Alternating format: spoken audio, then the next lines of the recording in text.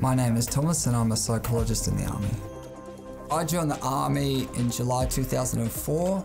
I guess the main reason I joined was I have brothers that are in the military and I watched and heard about their experiences of just, pushing yourself through the limits and making friends, and it seemed like an exciting career.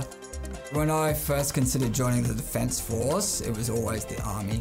We look after our greatest asset, which is our people.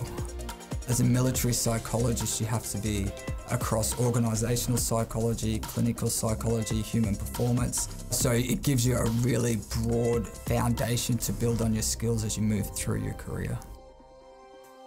I really enjoy that the military gives us that variety. You might find yourself in the morning giving a presentation on preventative mental health to a large group. Then you might come back to the office, see a client who's, suffering from depression. And then in the afternoon, you might find yourself doing a command referral where the commanders raise concerns about an individual, sit down, provide an assessment and recommendations back to the chain of command. One of the unique skills that I've gained as a military psychologist is we live and work alongside our clientele, which is very different to most civilian psychologists, which gives us a lot of advantages because we know exactly what the soldiers are going through because we live and work with them as well.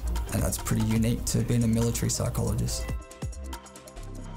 The thing I love most about being in the Army is just the lifestyle, being able to get paid to exercise, stay fit, the variety of using weapons and firing rifles, and then also being a psychologist.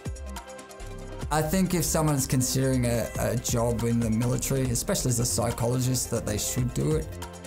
There's so many opportunities, and even if you're not joining for a lifelong career, it will set you up for success if you transition later on.